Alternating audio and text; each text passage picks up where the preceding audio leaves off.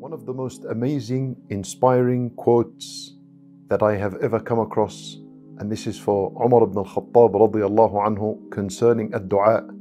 He said, أنا لا أحمل هم الإجابة ولكن أحمل هم الدعاء. Such a profound, powerful statement. He said, I am never concerned about my dua being answered and accepted, because Allah promised that the dua will always be answered and accepted. And Allah Azza wa Jal never breaks His promise. Then he said, وَلَكِنْ أَحْمِلُ هَمَّ الدُّعَاء. The main concern that I have is continuously making this dua. That's his main concern.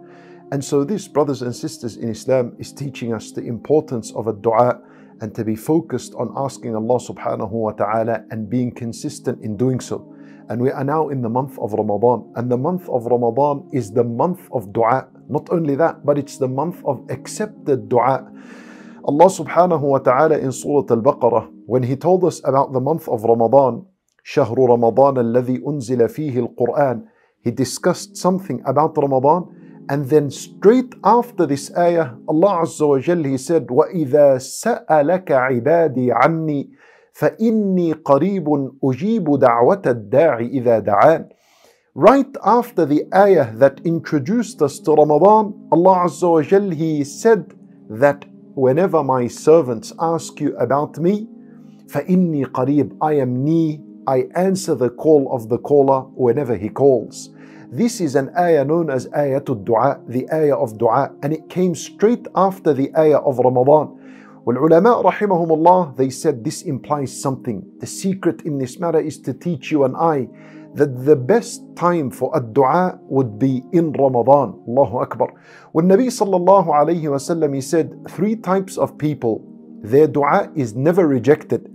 And he mentioned one of them, as-sa'imu hatta yuftir, the fasting person until he breaks his fast. So what we learn from this is from the moment you begin your fasting, which is at adhan al-fajr, all the way until you break your fast at adhan al-maghrib, all of these hours are a moment of an accepted dua. So you make the most of this time. After adhan al-fajr, you make dua.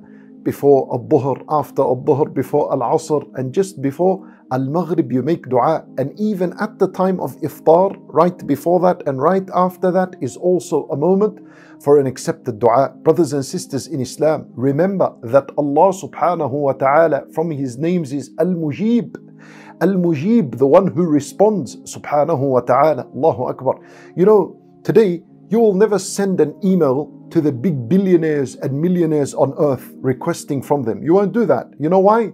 Because your email will be unanswered and none of them would respond to you, and it will go to spam and it will be deleted. Why? Because these big billionaires on earth, they are not Al-Mujib. They're not called the one who responds. Yet Allah Azza wa Jal, from His name is Al-Mujib.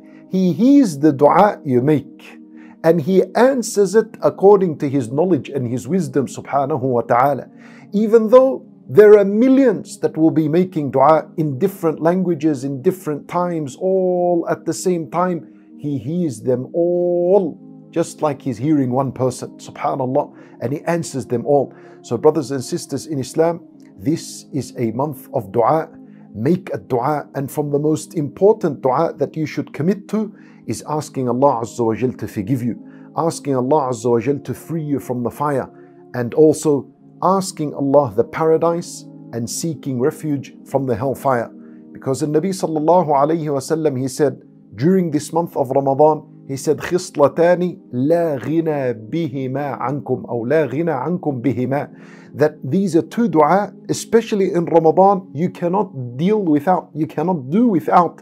Most important dua, asking Allah the paradise and seeking refuge from the hellfire.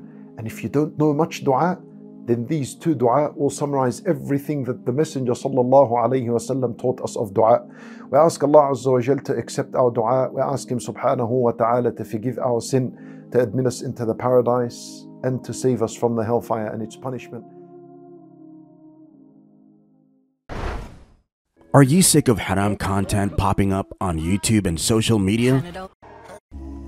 Well, we have a solution. Check out the One Islam TV app. featuring music-free Islamic content. Check it out by downloading from these platforms or visit www.oneislam.tv.